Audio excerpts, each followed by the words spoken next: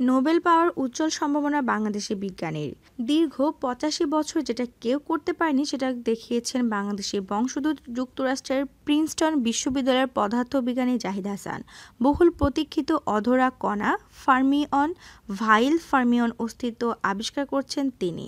অনন্য এ অবদানের জন্য তৈরি হয়েছে তার নোবেল প্রাপ্তির সম্ভাবনা।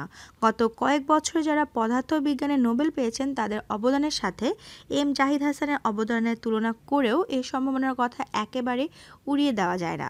যুক্তরাষ্ট্রের প্রিন্সটন বিশ্ববিদ্যালয়ের পদার্থবিজ্ঞানের একদল গবেষক পদার্থবিদ জাহিদ হাসানের নেতৃত্বে পরীক্ষাগারে এই কণা খুঁজে পেয়েছেন। এই আবিষ্কার এখনকার মোবাইল ফোন কম্পিউটারের মতো ইলেকট্রনিক সামগ্রীর গতি বাড়াবে।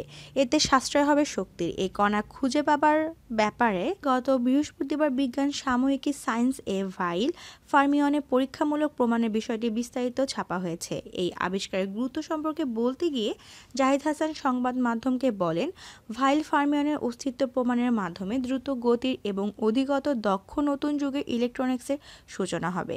কেমন হবে সেই নতুন যুগের ইলেকট্রনিক্স সামগ্রী? জাহিদ হাসান সংবাদ মাধ্যমে বলেন, উদাহরণ দিয়ে বলা যায়, এই আবিষ্কার কাজে লাগিয়ে তৈরি নতুন প্রযুক্তির মুঠোফোন ব্যবহারের সময় সহজে গরম হবে না, কারণ এই কণার ভর নেই। এটি ইলেকট্রনের মতো পথ চলতে গিয়ে ছড়িয়ে পড়ে না।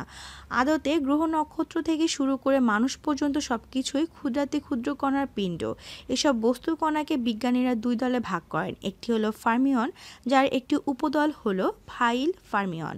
1929 সালে হারম্যান ভাইল এ কণার অস্তিত্বের কথা প্রথম জানালেও সম্প্রতি প্রথমবারের মতো এর পরীক্ষামূলক প্রমাণ হাজির করলেন জাহিদ হাসান। আরেক জাতের কণা হলো বোসন, যার নামের সঙ্গে জড়িয়ে আছে বাংলাদেশি পদার্থবিজ্ঞানী সত্যেন্দ্রনাথ বসু।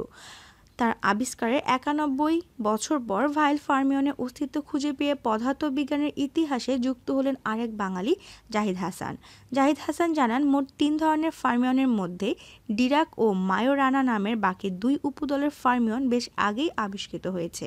দীর্ঘদিন ধরে বিজ্ঞানীরা ভেবেছেন নিউট্রনই সম্ভবত ভাইল ফার্মিয়ন, কিন্তু ১৯৯৮ সালে নিউট্রন ভরের ব্যাপারটা নিশ্চিত হওয়ার পর থেকে আবার ভাইল ফার্মিয়নের খোঁজ শুরু হয়। দীর্ঘদিন ধরে ফার্মিয়ন নিয়ে কাজ করছেন কানাডার ওয়াটারলু বিশ্ববিদ্যালয়ের বিজ্ঞানী আন্তন ভার্খভ।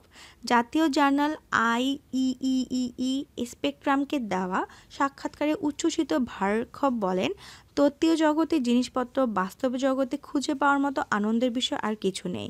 পেতে পারে নোবেল পুরস্কারও অনন্য। এই আবিষ্কারের জন্য নোবেল পুরস্কারের জন্য মনোনীত হতে পারেন এই বিজ্ঞানী। তার এই আবিষ্কারের ফলে কেবল তত্ত্বীয় পদার্থবিজ্ঞানী পাল্টে যাবে না, বৈপ্লবিক পরিবর্তন ঘটবে ইলেকট্রনিক্স ও কম্পিউটারের বাস্তব জগতেও। ইলেকট্রনিক্স আর কম্পিউটার জগৎটা এমনিতেই বদলে যাচ্ছে দ্রুত, প্রতিনিয়ত উন্নতি হচ্ছে এক্ষেত্রে। কিন্তু জাহিদ হাসানের আবিষ্কার এটাকে কী যে গতি দেবে, মসৃণতা দেবে, তা কল্পনা করতে গিয়ে হইচই পড়ে গেছে বিজ্ঞানী ও প্রযুক্তিবিদদের মধ্যে। গত কয়েক বছরে যারা পদার্থবিজ্ঞানে নোবেল পেয়েছেন তাদের অবদানের সাথে জাহিদ হাসানের অবদানের তুলনা করেও এই সম্ভাবনার কথা একেবারে উড়িয়ে দেওয়া যায় না। ২০১৪ সালে পরিবেশ বান্ধব বিকল্প আলোর উৎস নীল লাইট ইমিটিং ডায়োড এলইডি আবিষ্কারের জন্য পদার্থবিজ্ঞানে নোবেল পেয়েছেন ২ জাপানি ও ১ জাপানি বংশোদ্ভূত মার্কিন গবেষক। এরা হচ্ছেন জাপানের গবেষক ইসামু আকাসাকি, হিরোশি আমানো ও জাপানি বংশোদ্ভূত মার্কিন নাগরিক সুজি নাকামুরা। ২০১৩ সালে হিগস বোসন বা ঈশ্বরকণার অস্তিত্বের তাত্ত্বিক ধারণা দেওয়ায় ব্রিটিশ বিজ্ঞানী পিটার ওয়েগ হিগস ও বেলজিয়ামের বিজ্ঞানী ফ্রাঁসোয়া এংলার্ট পদার্থবিদ্যায় যৌথভাবে নোবেল পুরস্কার পেয়েছেন। হিগস বোসন কণা সম্পর্কে এমন ধারণা যা ব্যাখ্যা করে তিনি কীভাবে কোনো বস্তুর ভর সৃষ্টি হয়। এছাড়া এই তত্ত্ব ব্যাখ্যা করে ইলেকট্রোম্যাগনেটিক ফোর্স তুলনায় কেন উইক ফোর্সের ব্যাপ্তি ক্ষুদ্র, এর ফলে মহাবিশ্বের সৃষ্টি রহস্য সম্পর্কে ধারণা পেতে সাহায্য করবে।